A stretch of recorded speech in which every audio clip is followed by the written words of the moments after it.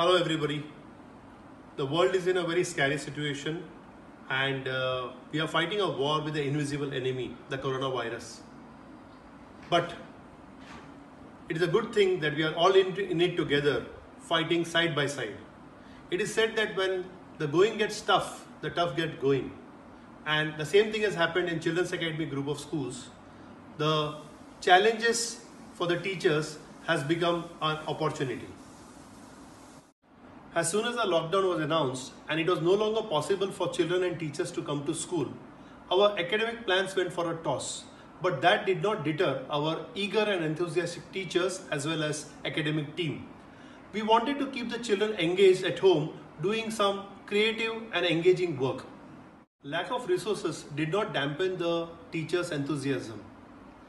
They soon started enhancing the computer skills at home and looked for new ways to make short, interesting video modules which could be sent to the children at home, and the parents and the children could view those video lessons at their own time without stress, leisurely.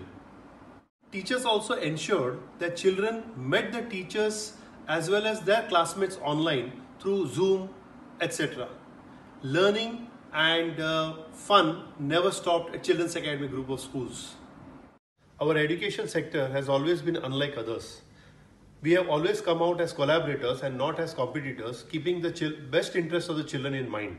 At this critical juncture, it is much more important for educators across India and the world to come together and share the best practices what they are following in their schools so that millions of children can benefit.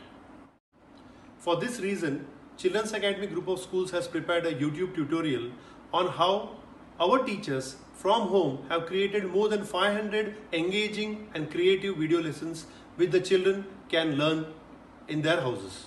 Share these tutorials across educators from Mumbai, and we sincerely hope that this YouTube tutorial will help the educators not only from Mumbai but across India to make similar lessons for their school children.